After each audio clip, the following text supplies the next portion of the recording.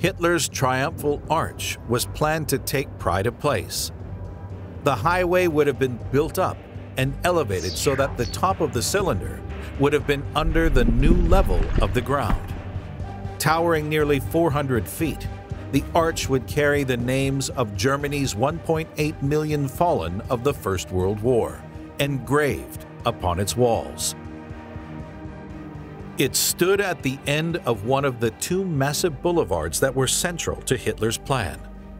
This north-south axis would run from the arch to the largest covered space in the world, the Great Hall. It would be intersected by an east-west axis, with colossal structures erected along its stretch.